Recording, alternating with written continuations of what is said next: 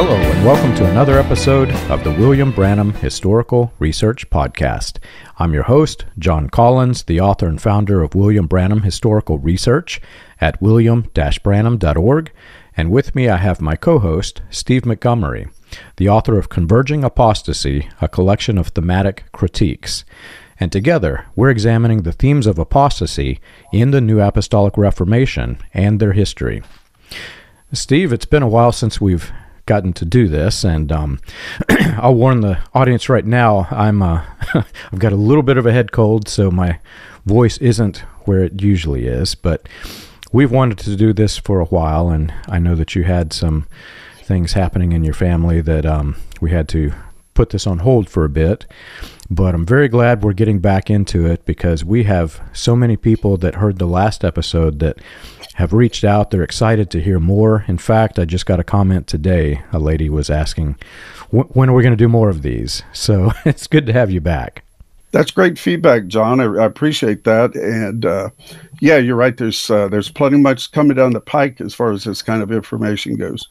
I wanted to let your listeners know that just because of the way they do things at Amazon.com with the book publishing, I shortened the title of the book, and now it's just the more simple version, Converging Apostasy.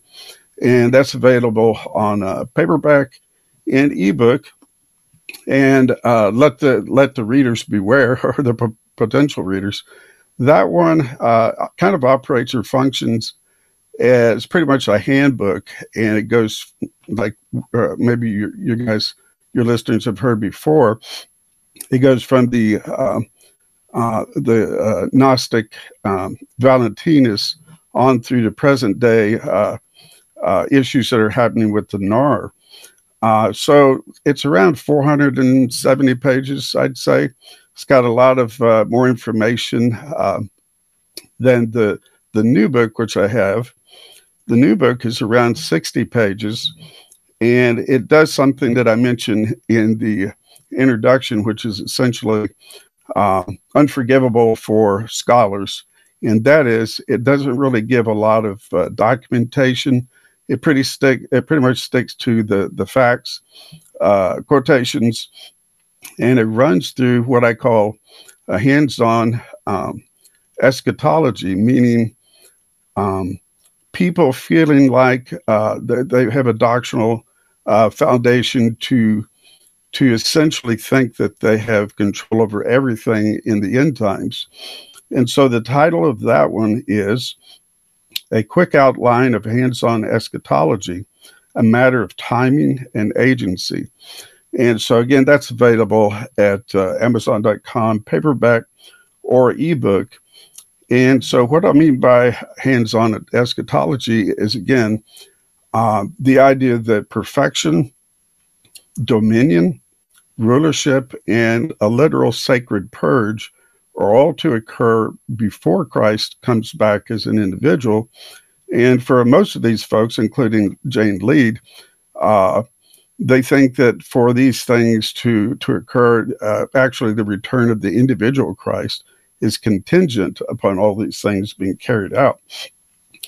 So, like I said, that one's available now.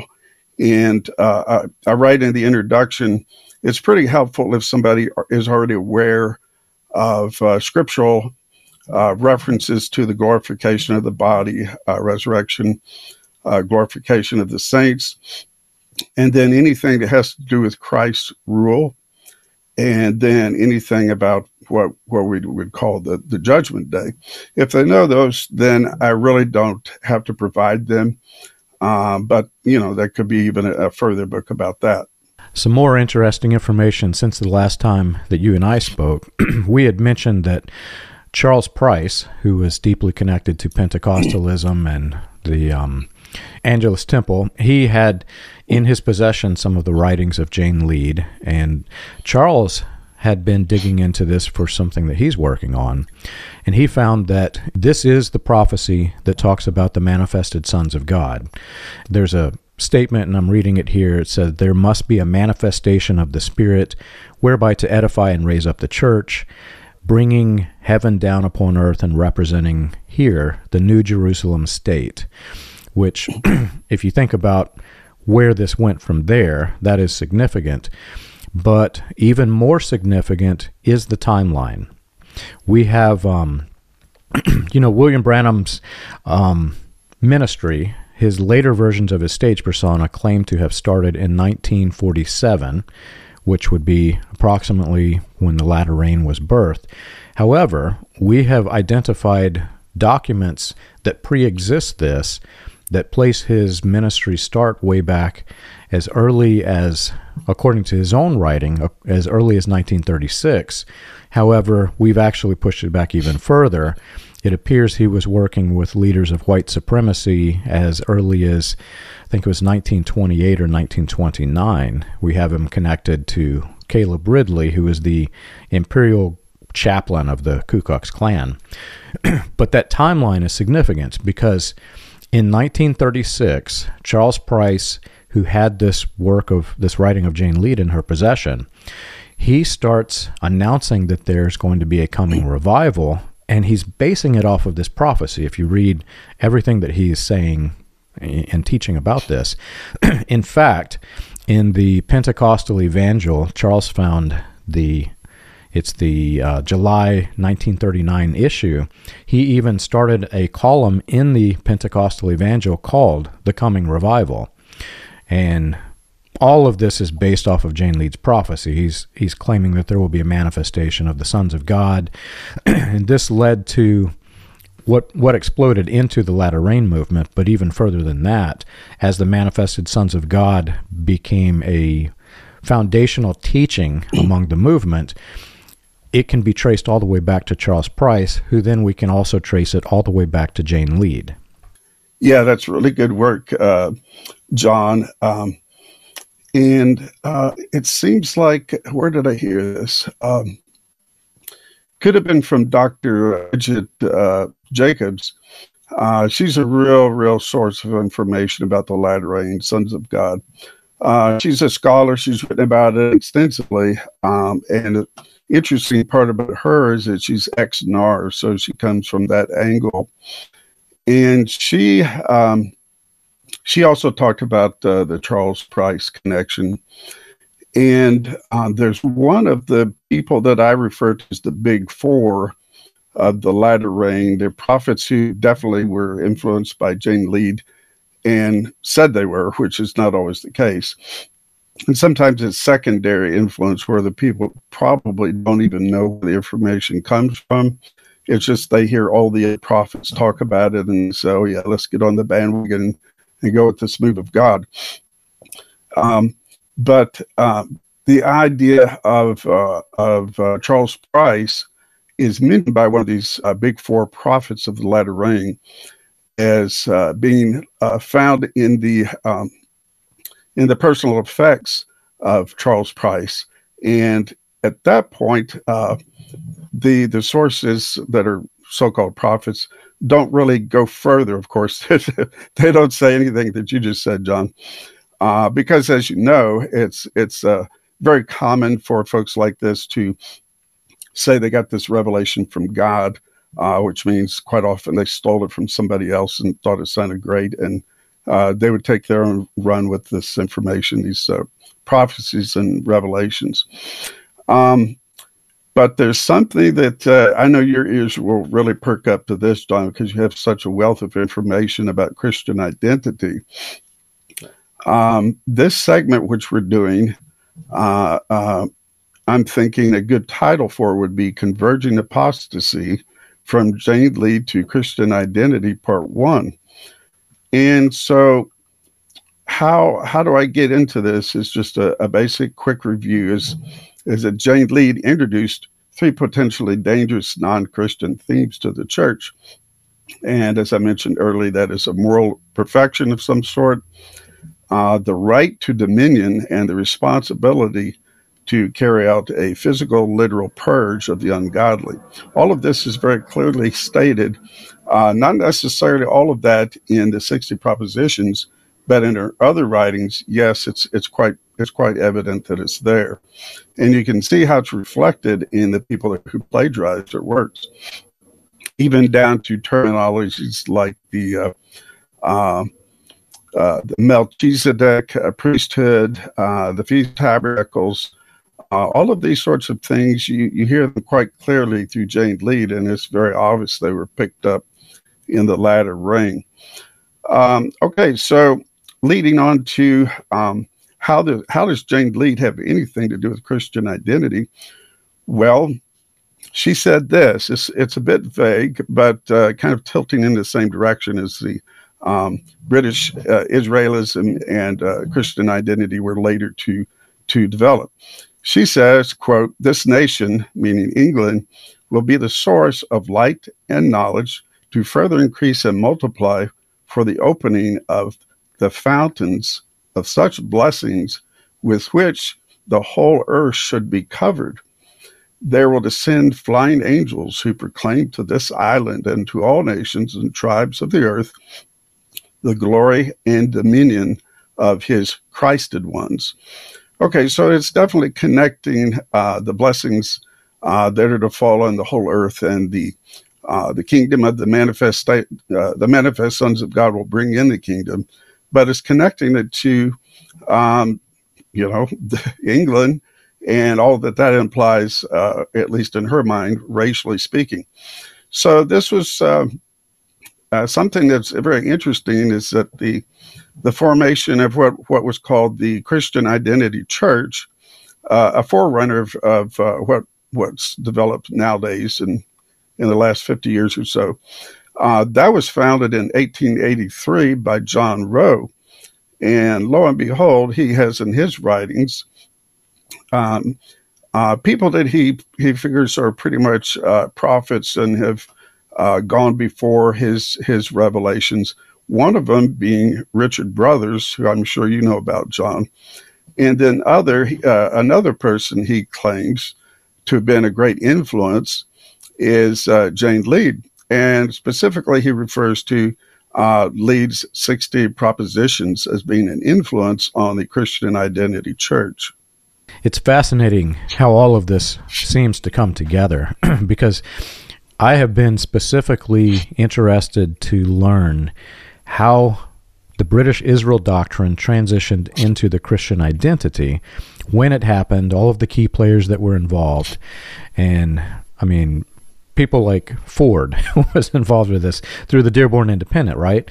Yep. But I spoke, although it was correct, it was slightly off the mark. I had talked about how Gordon Lindsay, who was William Branham's campaign manager, he's the one started the Voice. Well, he and Branham started the Voice of Healing together, but he ended up taking it, going on to Christ for the Nations. A lot of people were really shocked to learn that he was in British Israelism and spoke at conferences. Right. But it's deeper than that. There's another concept which plays off of what you just said. British Israelism itself was not a racist theology. Although it was a incorrect theology, they didn't take it to a racist position until much later, after the movement had developed. I assumed mistakenly that happened solely in the United States, but it appears there were two components to it. When it came into the United States, and C.A.L. Totten was spreading British Israelism, remember the Klan was the first iteration of the Klan had been, and then later in I think it was 1915, they were rebirthed, and there was a large white supremacy movement which influenced British Israelism, and that component went into Christian identity. But there was another one from England called Anglo-Saxonism. And I'm still studying this because I want to fully understand and speak intelligently, so I'll limit it to what I know. But what I do know and what I can see is that when British Israelism merged with Anglo-Saxonism, it brought the racial component in, and the Anglo-Saxons were maybe not the supreme race, but they were a race that were the chosen ones, the elite, in the Latter Rain message cults, they would call it the elect seed. Yep. I think is the phrase right. they use. So you have this elect seed doctrine coming in from England. Then on the American side, you had the white supremacy mixing with Christian identity. Well, the conferences that Gordon Lindsay attended were specifically the Anglo-Saxon Federation conferences. And as you probably already know, that was the conferences that Wesley Swift, who is one of the fathers of Christian identity, was influenced by and worked closely with. So at the point in time in which Gordon Lindsay, who is a key figure in latter rain, at the point of time in which he is working with British Israelism, he is already working with the Christian identity side of British Israelism, which explains all of the weirdness we find, like the UFO doctrines, many of the things that we've mentioned up to this point. Well, the reason for that is the component that I was missing, the missing link that bound it all together, was this Anglo-Saxonism doctrine. So the combination of this was, as far as theology, it was a deadly concoction of theology. No kidding, John. Deadly is the right term there. So, bringing it closer to the latter rain. So we're moving from Jane Lee, that's 17th century, then John Rowe, of course, in the late 1800s, and that connection with Richard Brothers. Now, if I would go ahead and join you back at the latter rain, 1948, interesting person that I can't remember really where I ran into him, but his name was Eldon Purvis. And so Eldon Purvis, I talked to him on the phone a few times, and he was so vague. I would try to, I guess, milk him out of some information about the end times and what he thought was the right doctrinal position. And he would tell me very, very cryptically, there's going to be a great sifting, and the Lord is about to do a quick work. Okay, well, that's about as vague as you can get, but I couldn't get him to spit out anything other than that. But I did get a hold of his newsletter that he would send out, and it's totally got the connection between latter rain, Jane Lead influenced Manifest Sons of God teachers and straight up racist propaganda.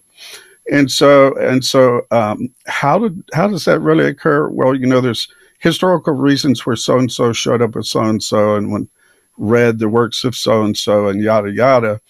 But there's also a theological precedent. Matter of fact, I guess the word is exegesis, a way of dealing with Scripture and revelation. And that precedent is completely set by Jane Lead to take you anywhere you want to go. She said in numerous different ways, which I can count them at another time, that revelation is ongoing, that it's not to be rested upon, as she says, as if there's nothing else to get from Scripture. She even goes as far, and that phrase you can hear very clearly in Bill Britton in The Latter Rain, and also similar comments from George Warnock is probably one of the biggest names from The Latter Rain, doctrinally speaking. But Eldon followed up on that concept coming from Jane Lead, and you can see where it can take you. It can take you way, way outside of normal rational thought and outside of good, sound Christian teaching. And so here's a reference to somebody who likewise sees this connection. I believe this article is still available at Christian Research Institute. And it's by Viola Larson. It's an article titled Christian Identity, a Christian Religion for White Racists, 2017.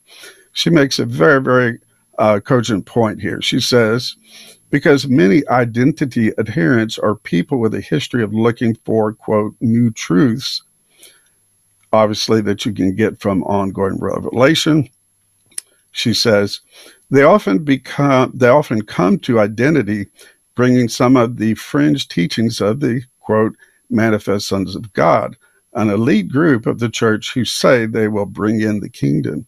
So I thought that was just spot on what she had to say about that, and it really jives with any of the stuff I've found out.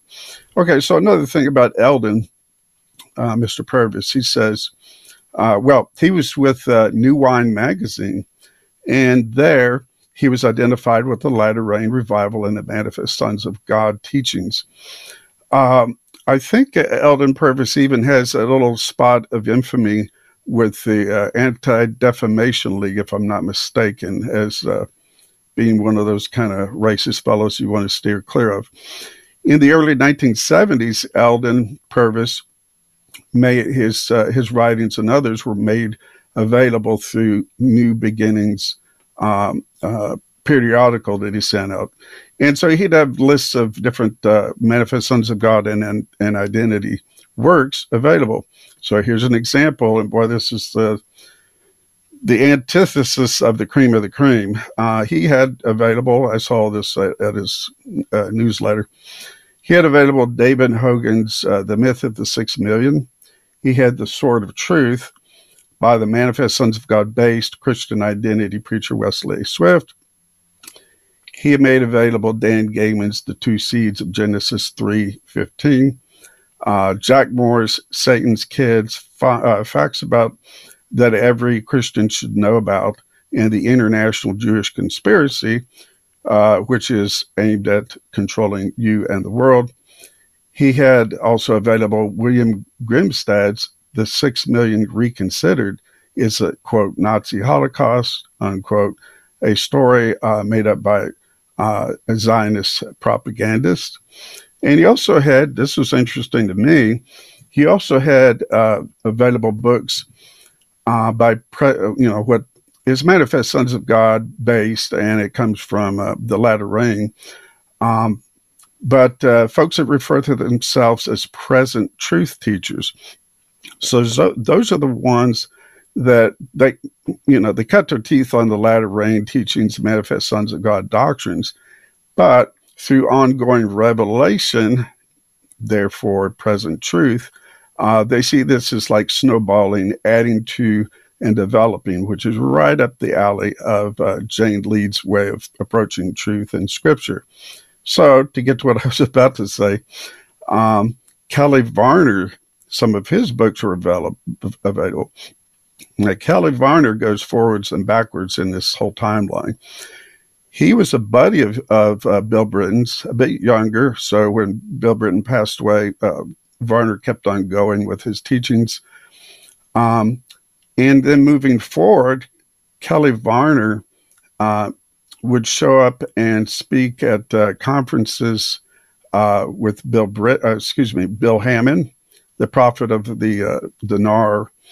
And he would also he had connections with Earl Polk of the so-called Dominionist Kingdom Message in the 1980s. So he's a really interesting fellow. He's the one I called up and asked him, the Sons of God had the responsibility of literally taking out the ungodly. And he kind of hemmed and hawed for a little bit and said, well, brother, they will reap what they sow. Nobody has to kill them. They kill themselves. And then he said, and then I pressed him. I said, well, does that mean anything else in your mind? And then he started quoting some scriptures from Ezekiel 7, 8, and 9, which talk about things like go through the temple, have not mercy, slaughter the young, the old, the children, the women. I say, oh, okay, I've heard that one before, and it came straight from the mouth of Bill Britton. And Bill Britton, another one who plagiarized and was influenced by Jane Lead. So yeah, that kind of concept comes around. Who else? Ran into the writings of David Ebal, and we'll talk. A little stop with him later in this conversation, but we've already talked about him a bit. But yeah, so Ebal, talked to him on the phone a few times. He almost comes across like a spiritist, but he's definitely a Jane Lead influence, and he mentions he got a lot of his ideas from Bill Britton. and so he was influenced by him. Spiritists, in the way of, like all of these fellows, when they head that direction through ongoing revelation, what they do is they appropriate kind of, I guess you'd say, a different version of what the book of Hebrews talks about, the great cloud of witnesses. You might have just called that angels that we're going to contact and channel, and the Valentinius version of all this is that they will, through union with these angels, perfection and sinlessness will occur.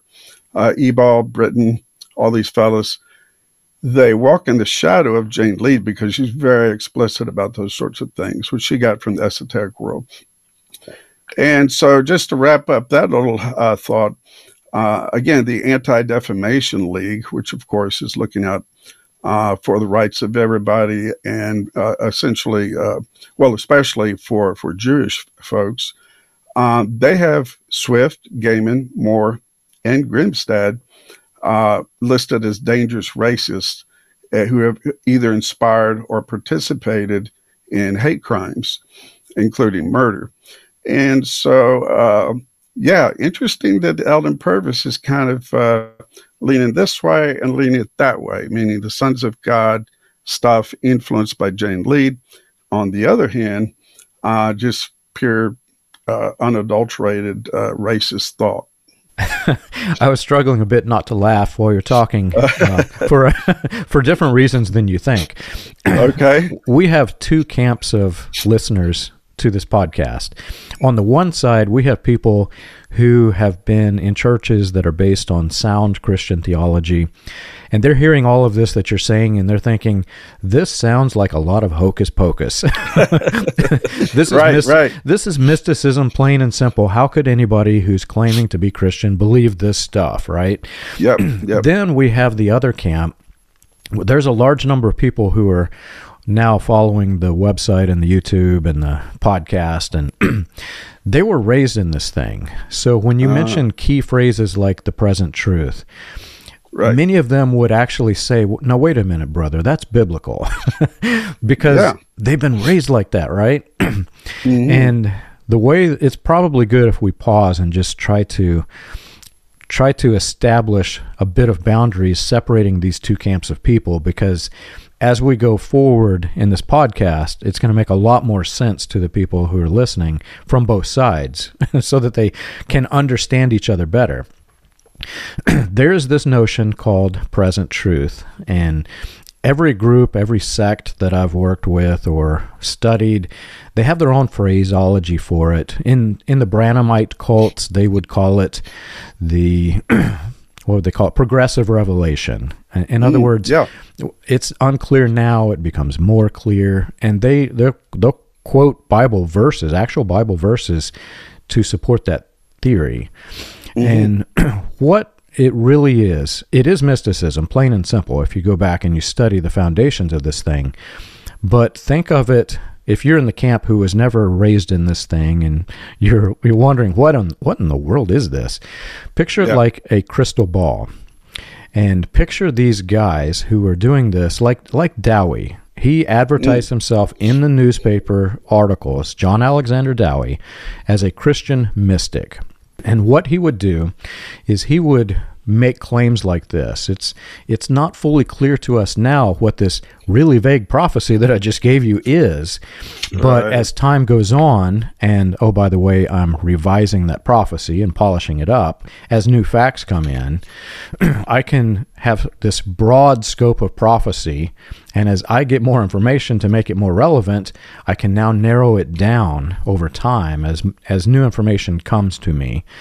And because he set that precedent, ministers who were, again, they're taking British Israel theology, they're taking passages from the Old Testament and trying to apply it to the church of that era, which doesn't fit at all. They would also say that it's progressive. It's very vague. It's like the crystal ball. It's really smoky. I can't see it. And what they did was they used to their advantage the fact that the prophecies of the Old Testament were symbolic. And so if you read them just for their symbolism, it does sound vague. But the difference between what they have and what the Bible has, as time progresses in these types of movement with the present truth, the progressive revelation, what they're actually doing is revising what they said to make it fit. Yep.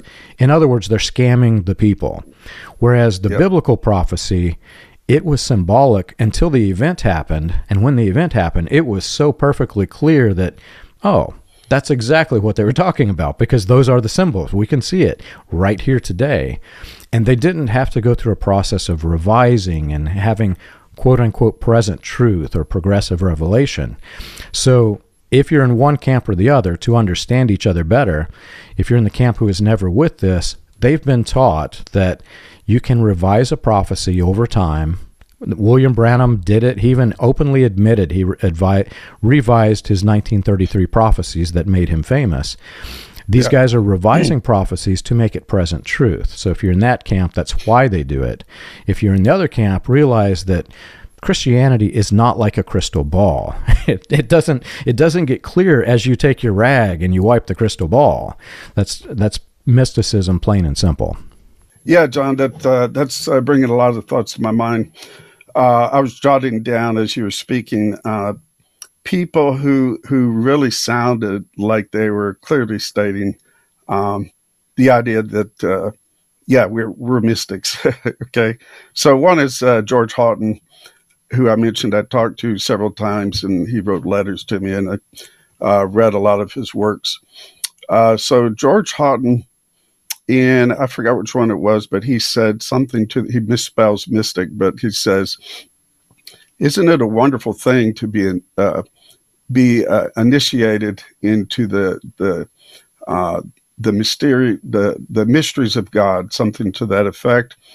I said, yeah, well, that's like, you might as well be in the so-called New Age movement if you talk like that.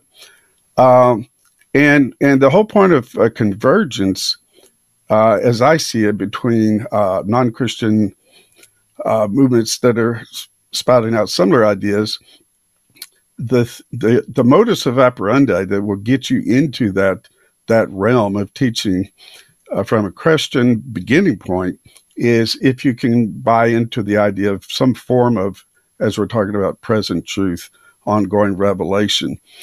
And there's many ways that you're speaking of people in those two camps, folks that listen to this.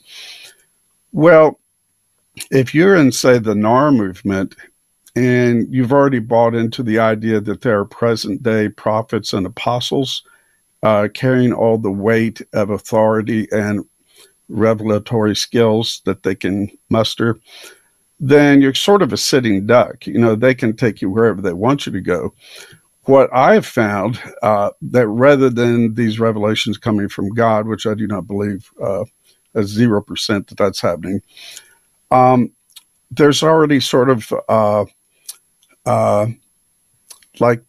little lines, strings of attachment, little paths that you can take, where if you bought into the idea of ongoing revelation, well, there's just one step further from the NAR ideas that you can take that leap. There's another step. And one of the metaphors I always think of is sort of like a rotten onion.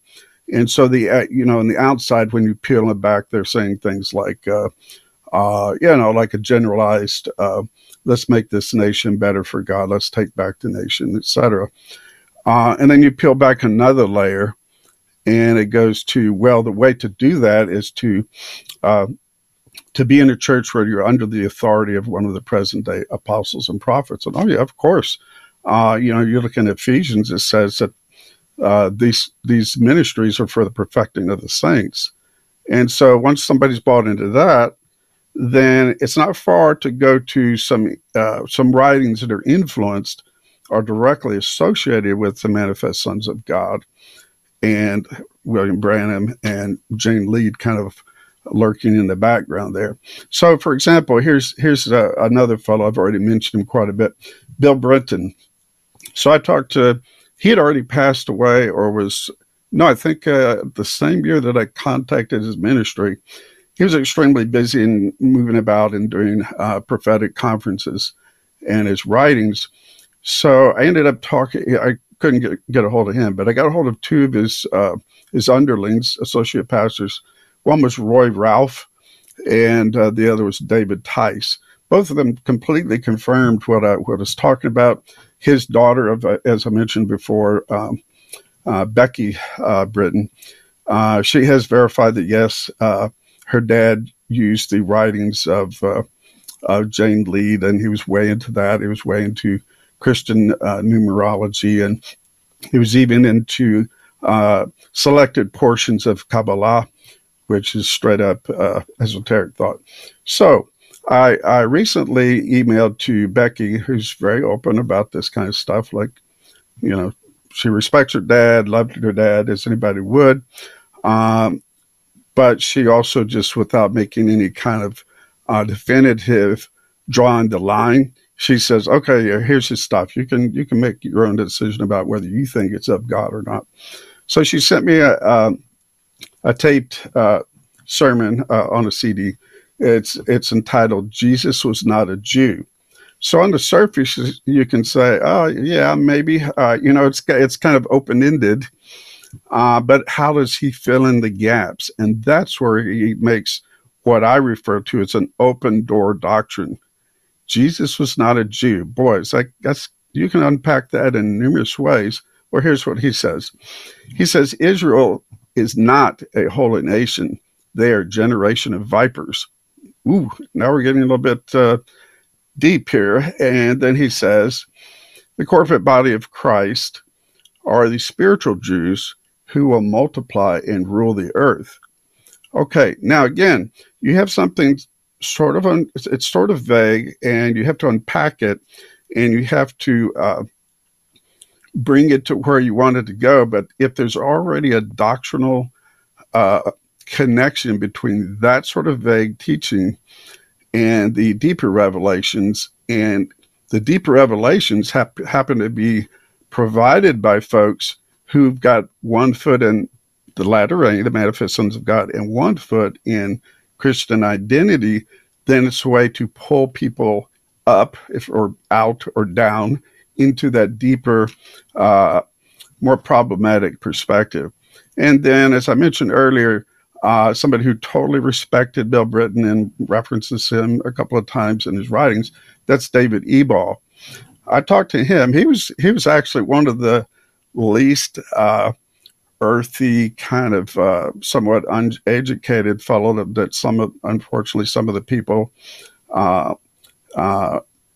if you weren't more generous, you might say, oh, well, they just don't know what they're talking about. They're not trained doctrinally, and that's why they're coming up with this wacky stuff. David Ebal was a pretty educated man. I think I forgot he was an engineer. I forgot which kind of engineering he did, but you can tell when you listen to his tapes, he's got a lot up his sleeve, but he's pretty subtle the way he does it. Okay, so he had messages listed. One of them says the evil usury system. Okay, that's a definite dog whistle, or a dog megaphone, whatever you want to call it. He has another message called the seed of Satan. He has one called spiritual Israel. Now there is a tie, because you can hear anybody, like from Norfolk through the Sons of God, teachers of the latter rain, this idea that we are the spiritual Israel. Then who's these other guys? Well, that's an open door into denigrating them, and so sure enough, a lot of folks do. He also has, I know you know all about this, John.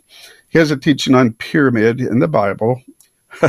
I know William Branham had a lot to say about that. Even took it to his grave. Sorry, I had to say that, but I know what you would think. Okay, then he had Ebal has another teaching called the missing tribes. I get it, and another one called international banking. He says, now this is interesting and a bit subtle, but he's kind of going wink, wink, hint, hint. He says that, quote, the erroneous idea of a burning earth comes from 2 Peter 3, 10 through 12. But instead, he says that this burning exclusively refers to the laws of Moses. I wonder if anything's connected to the laws of Moses. Was that the Jews who received the laws of Moses? And what's this word burning? I'm sure you've heard that word used in very wicked, insinuating ways from folks like Wesley Swift. Yeah, there's so many concepts that I recently read I'm scared to call this a book, but I recently read The Learned Elders of Zion, the Protocols of the Learned Elders of Zion, which was, this is what sparked what is called the Jewish conspiracy. And when you read it and you understand how that book, how that ideology was weaponized by Christian identity, and then you understand the biblical references that they used in order to weaponize it, suddenly all of this starts to make sense. For example, you talked about how Jesus was not a Jew as one of the common theologies. In the Latter Rain movement, the Jews were not to be saved by the gospel. In fact, Branham, the leader of the Latter Rain movement, said specifically the gospel is not to the Jews, and he makes some weird statement like only the renegades might accept the gospel, whereas the biblical Paul said the gospel was first to the Jew, then to the Gentile, right? Right. But you have to understand the way that they have overloaded that phrase. They see the biblical version of the Jew as being the pure race, the pure seed, the pure bloodline. And they see the Jews that we see today as the Jewish conspiracy. And so therefore, they don't see Jesus as being part of this, and he has to be separate from it. So you will find in the Latter Rain movement, there's actually theology I grew up with, stating that Mary was just... Mary, the mother of Jesus, was just an incubator, and Joseph had no part, obviously, because it was divinely produced Jesus into the womb of Mary. But they separate the human aspect of Jesus so that Jesus could not be human in this movement, because if he is human, then he has part of Mary's bloodline, and if he has part of Mary's bloodline, he's a Jew, and he's part of the evil seed. I did not know this was racist, but I grew up believing this weird thing, right? And I never will forget the first real church that I went to that actually had some theology. I was trying to wrap my head around that concept, and I explained what I believed, and they like, what in the world? And they started referencing all these passages talking about how he was fully God, fully man. How can you be this if you're not part of Mary's bloodline, right?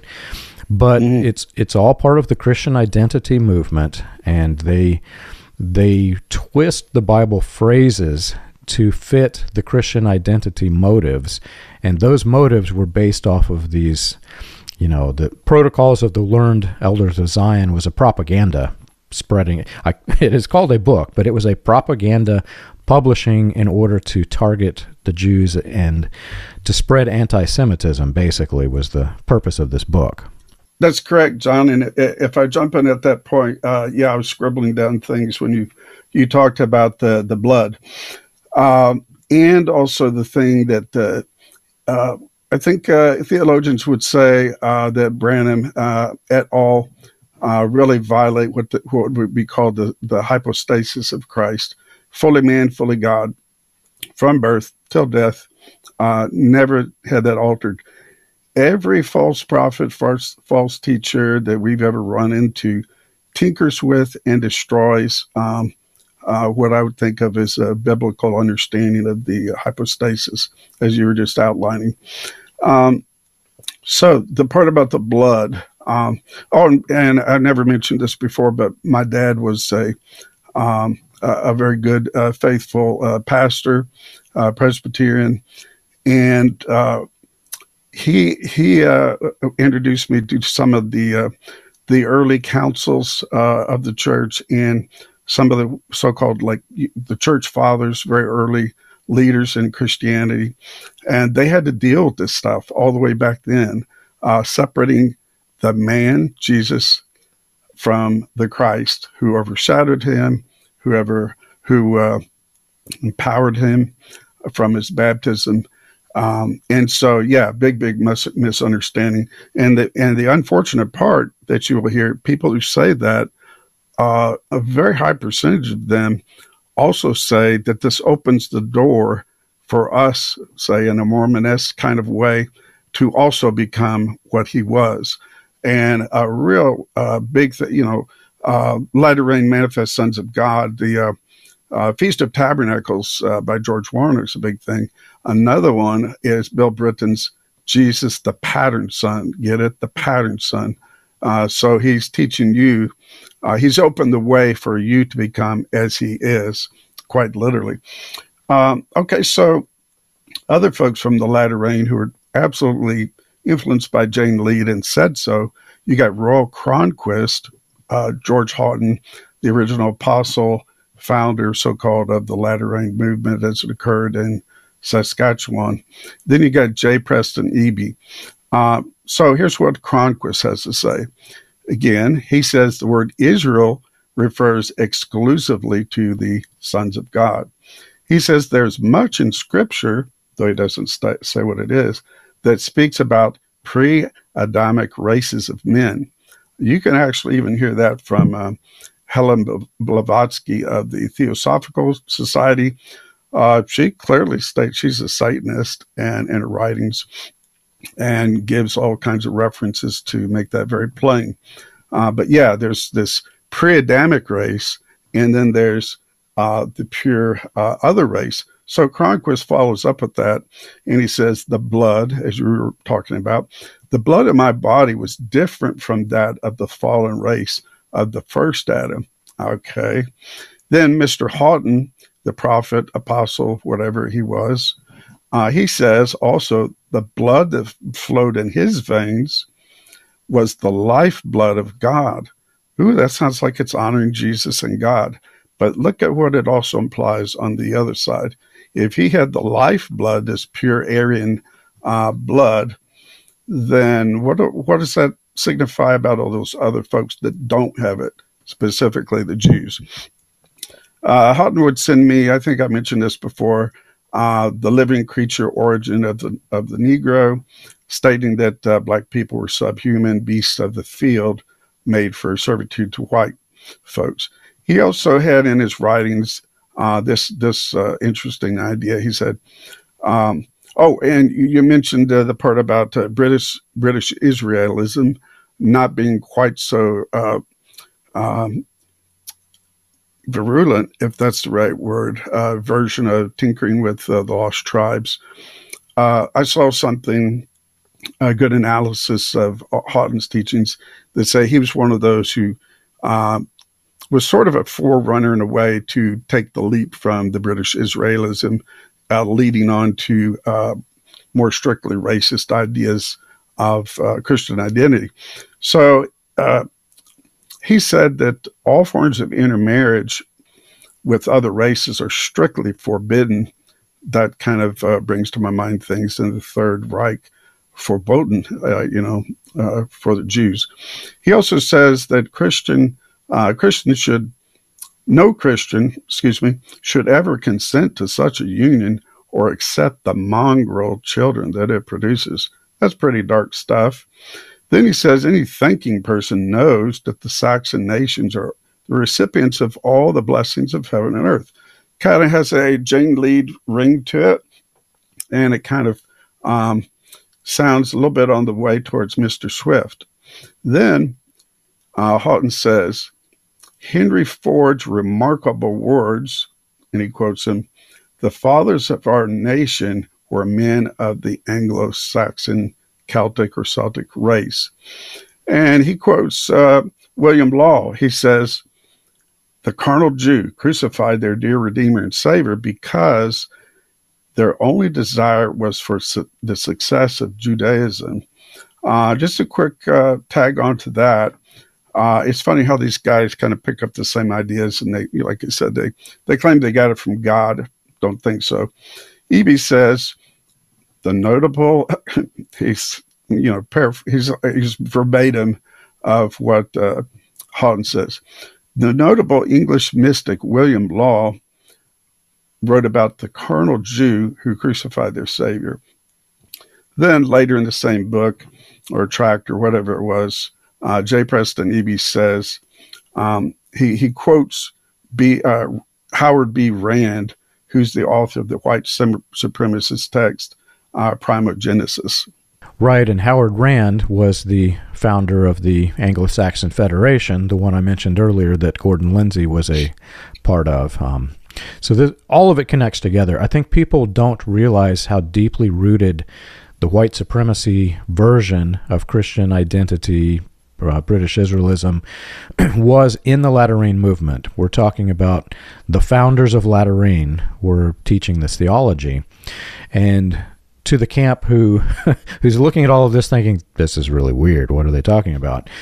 I was 37 years old believing this, while also manipulated to believe that ideology was not racist.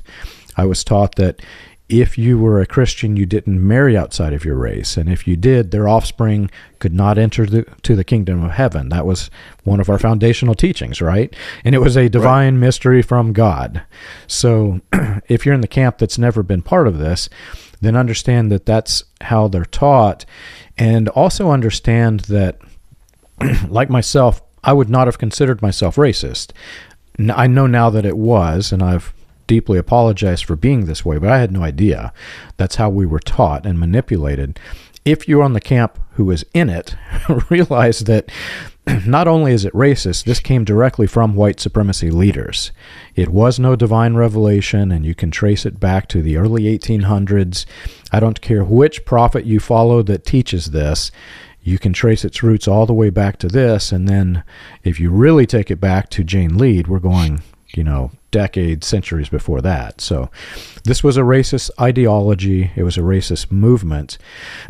But where it gets really weird, and we'll get into this further as we go, Steve, it's racism and white supremacy and Anglo-Saxonism, but it's mixed with mysticism and politics. You've got this combination of four different things coming into this. There are other things too, but these are four main components.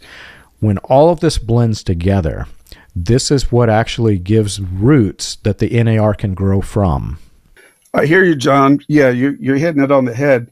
I'm glad you talked about the NAR in that last statement you said, because rolling through my mind is that Gwynne Shaw, who was accepted as one of the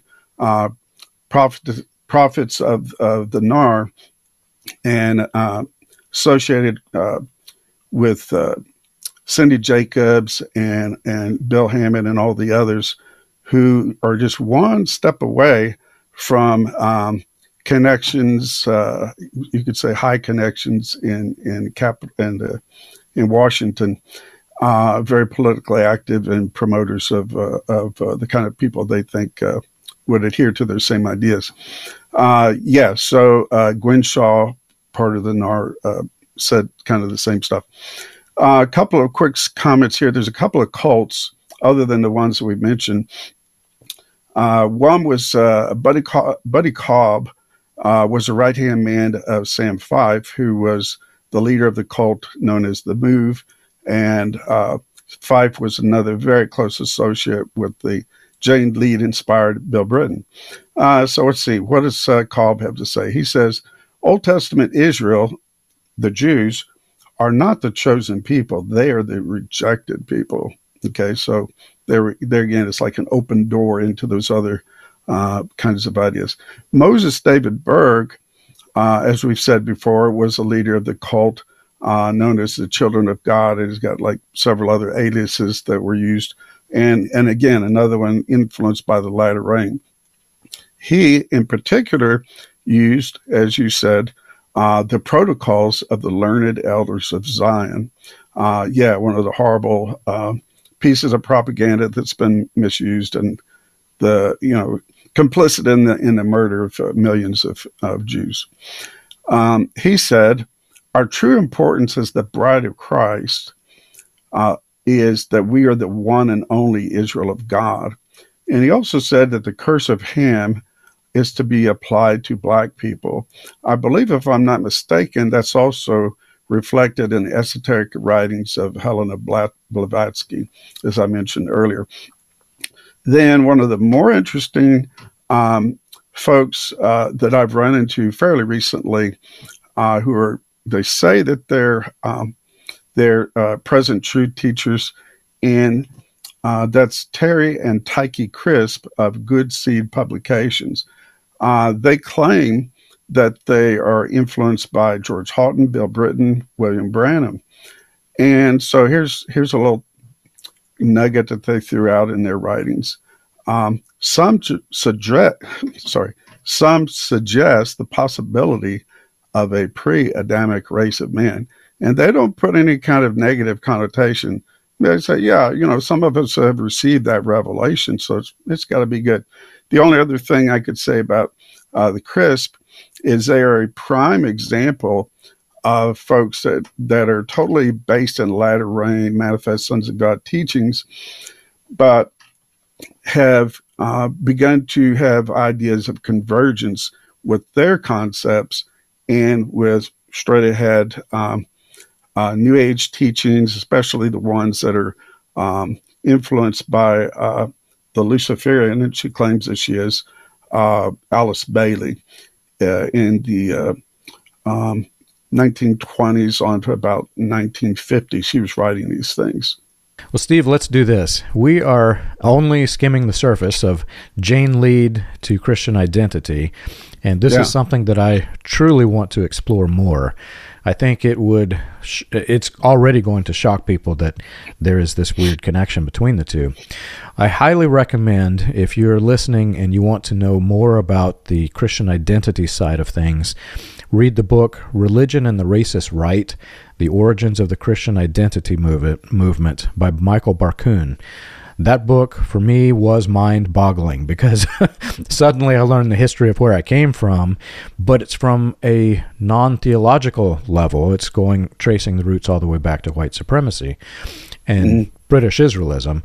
What we're talking about doesn't contradict that. It supplements that because if you take the Gnosticism that flowed through all of this, Gnosticism was the foundation that Barkun's work could be literally built upon.